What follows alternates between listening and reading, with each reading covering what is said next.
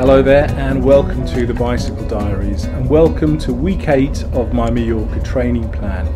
Yes, I can officially call it that now because my very good friends over at Cardio Sport have very kindly agreed to sponsor the trip. So James from Cardio Sport and I will be flying down to Mallorca at the end of September, and we'll be down there for a week doing all of the regular routes and rides that I've done in the past. Now, it will be James's first trip to Mallorca, so I hope he enjoys it down there. Plus, I do also have plans to ride up Sacalobra for the very first time. Even though it will be my 7th trip to the island, I've never actually ridden up Sacalobra, and that's basically because it's quite a tough ride from where we stay in Alcudia. I've got a little trick up my sleeve that's going to enable us to do this absolutely iconic climb, and if you want to know what that is, you're going to have to wait until the vlogs come out in September, October time.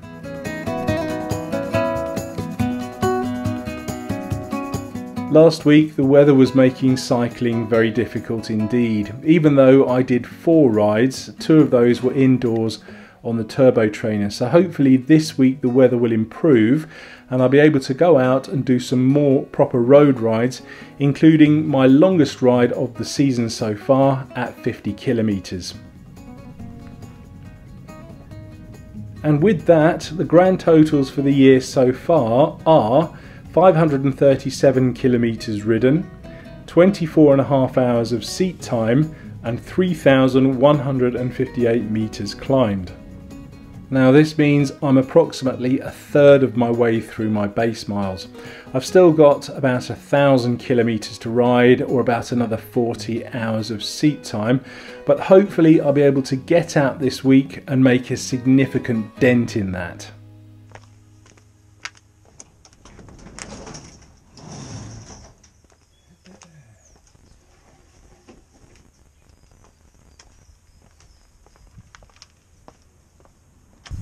And let's start making that dent by doing the longest ride of the year so far.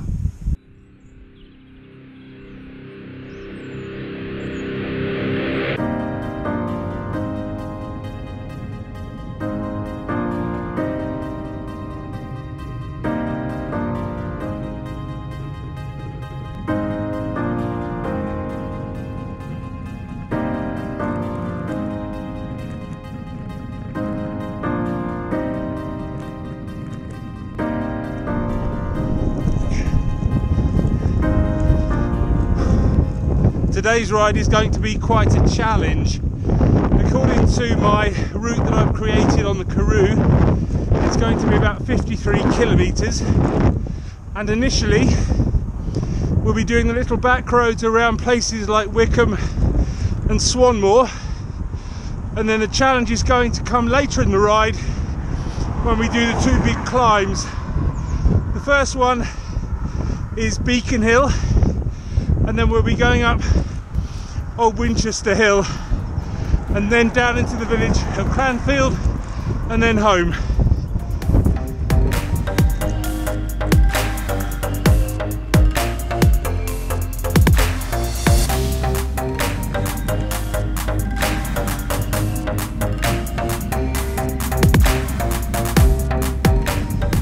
As you can probably see, the weather's not as bad as it has been recently. At least it's dry, and that's saying something. The forecast is for only a 20% chance of rain, but I won't believe that until I get home nice and dry. The big challenge is the wind though. It's a 25 km/h wind coming from the west, but I have done the old school thing of hopefully riding into the wind at the start of the ride, and then it will more or less push me back on the way home.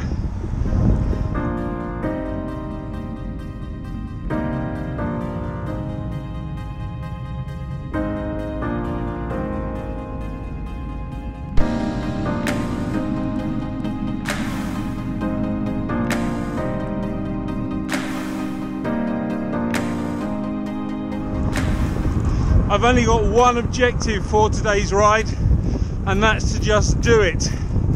And if I need to do anything to help me to achieve that, so taking it nice and easy up the climbs, using lower gears, pedaling slowly, whatever, I just want to get back home today and say yes, I've done my longest ride of the year so far.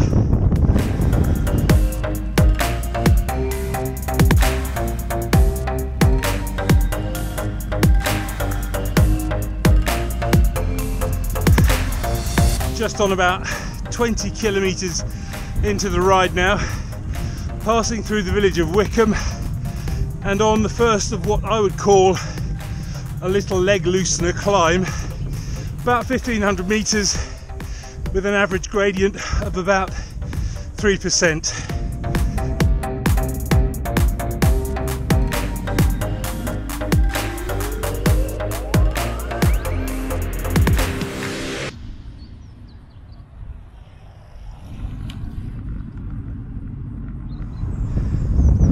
When I get home in hopefully about an hour's time, one of two things will have happened. I'll either get back and be completely knackered, in which case that's a message to me that I need to do some more work, or I'll get back and the ride will be relatively easy, in which case it will be a fairly big mental obstacle overcome. Either way, it's going to be a massive test of fitness today.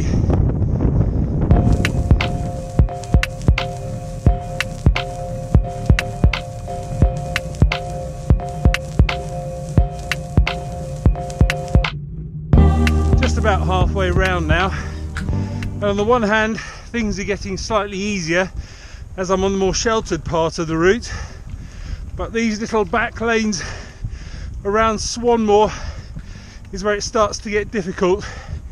These lanes themselves are very deceptive. They might look flat, but at the moment it's about 6-7%. I'm just chugging away in my lowest gear.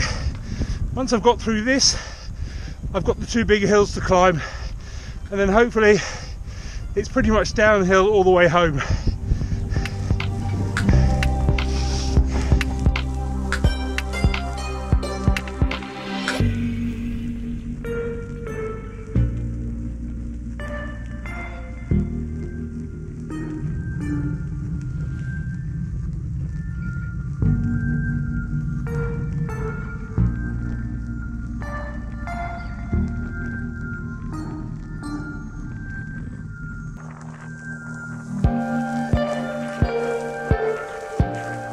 This, boys and girls, is why this part of the ride is so tough.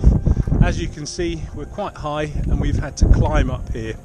This is actually one of the highest points in Hampshire, and in fact one of the few places higher than this is where we're going to cycle next. I'm a glutton for punishment.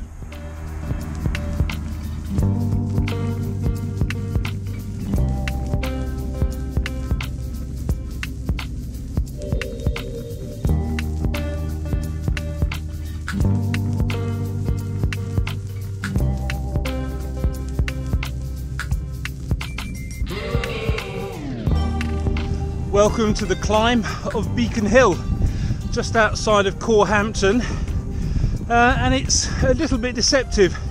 Starts off fairly gently, and then it ramps up to about 5-7% and continues on for about 2.5 kilometers. I'm just going to pace myself and take it nice and easy.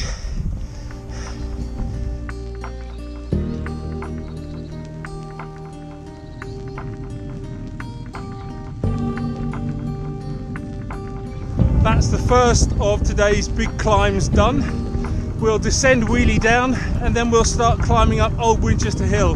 And if anything, it's even tougher than Beacon Hill.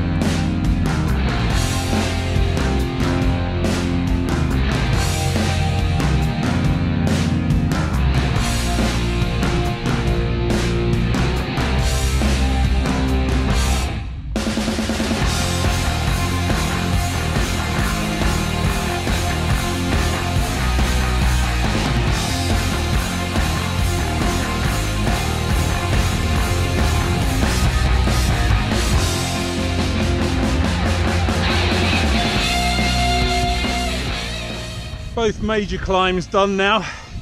Just got this last little leg loosener on the top of this ridge, and then it's descending Mercury into Clanfield and then about 6 kilometres home.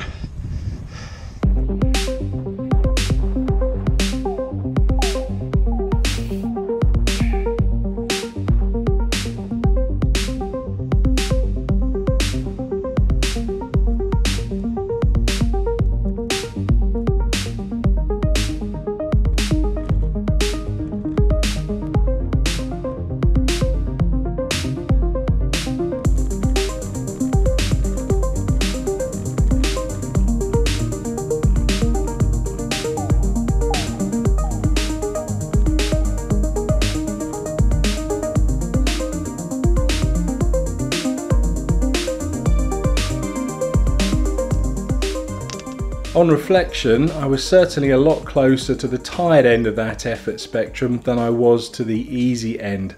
By about kilometre 35, so just as I was climbing up Beacon Hill, I could feel that I was already getting a bit tired, and then when I hit the climb of Old Winchester Hill, which is a lot steeper and a bit longer, I could really feel that I just didn't have it in my legs. So although my cardiovascular system was holding up, my heart rate was fine and my breathing was fine, my legs started to feel a bit heavy. So this is where I do need to do a little bit of work. Now that said, the Isle of Wight Randonnée is 110 kilometres round, and this ride is only about 53 kilometres. So if the Isle of Wight Randonnée was next week, I think I would fail miserably. All in all, I did 3 rides this week. There was this one, which incidentally was also the longest ride of the year so far. And then I did a turbo session in the garage where I climbed up a virtual Cap Formentor in Mallorca. And then on Friday, I rode down to Hayling Island. So that's 41 kilometres or so. And the thing I really noticed on that ride was my cadence. Now, I don't know if there was a fault with the sensor or somebody had slipped some angel dust into my cycling computer, but my cadence was up around 95 revs per minute, and it was relatively easy to do that despite the headwind and the adverse conditions. Now, I hope that this is all down to all of the turbo work that I've been doing and the high cadence that I've been maintaining while I've been doing that. So the numbers for this week are, I've ridden 112 kilometres, I've got 5¼ hours of seat time, and I've climbed 710 metres. So if we go over to Strava and have a look at the fitness score, you can see that when I did my longest ride, it was 38, and then when I did my turbo session, it was still 38, and then when I did my Hayling run, it was 41. Now 112 kilometres for the week isn't a bad total, but then to be honest, it's not that great either. This time of year I'll be looking to do maybe 150, 160 kilometres in a week, and I think that's going to have to be the target for next week's cycling. So fingers crossed that the weather will play ball. It's not looking too bad at the moment, so I'll be able to go out and do perhaps 3 or 4 actual proper road rides rather than supplementing them with turbo training sessions in the garage where the kilometres aren't that high, and yeah, just keep chipping away at my base miles. And finally, a massive thank you to Cardio Sport for supporting the trip to Mallorca. Now there's a definite date in the calendar, it just gives my training a lot more focus. Thanks for watching.